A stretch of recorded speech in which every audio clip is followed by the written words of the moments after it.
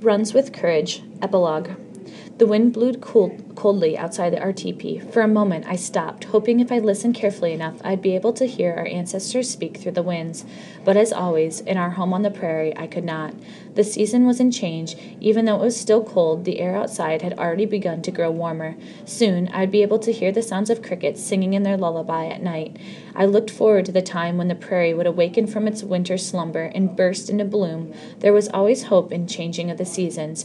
Bear stepped through the teepee flap, and I smiled. He was in his own time of change. He was as nearly as tall as I was, and I knew it would not be long before he would be taller.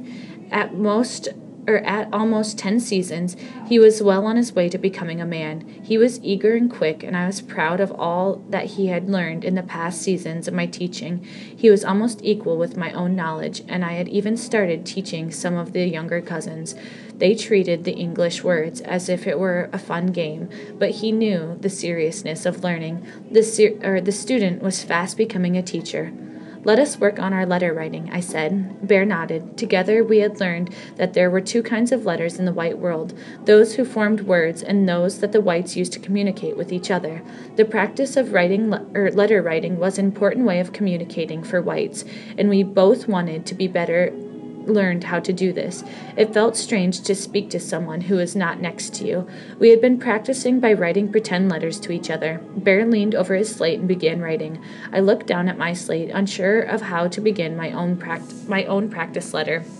Absently, I fingered the leather strap I carried with me always, and suddenly had a longing to write letters to catch his fire. In the meetings I now had every year with school officials took place in town buildings, far away from the school. I had not been allowed to visit the school or see the teachers or students. When I asked about Ketch's fire, I was ignored. Eventually, I stopped asking. I did not often allow myself to think of him or my days at school. It caused too much pain in my heart. But now, I let myself slip away from our teepee, away from our Tio spa, and on to the school. Was Ketch's fire still at the school? Was he keeping well? And Laughing Deer, she would be much older now. What of her? I pictured the faces of Walks Tall and Moon Awake, and felt tears fall down my face. "Sister, what are you thinking?" Bear's voice startled me. I looked over to see him watching me cry. "You cry?" he said. "Yes," I answered. "What are you thinking?" he repeated, and placed his hands on my lap, waiting for me to say more. Despite my tears, I smiled. He was becoming more like Uncle in the way that he would stop and listen carefully. "It has been so many seasons since I left the school," I said. "Years, according to the white man's calendar, and yet their faces still fill my mind. I wish to know of Laughing Deer and Ketch's fire. Are they well?" "Perhaps you should write them a letter," he said. In this way, he was still my little brother, naive and optimistic in what he wanted. I knew the officials would never allow Ketch's fires to receive a letter. I wouldn't know where to send it. I don't think it would ever reach him, I said. "I will write a letter to Ketch's fire," Brother said, matter-of-factly, erasing the practice letter on his slate, starting a new one.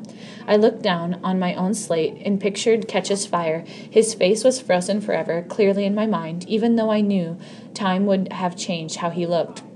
Instead of a letter, I began to write about the first time I had seen Ketch's fire, when he had burned my clothes. I wrote without stopping, without really thinking, just letting the words pour out of me. And as I wrote, I realized I wanted to write down all that had happened at the school. I wanted to write everything about Ketch's fire and Laughing Deer, using white words so the whites could read their stories.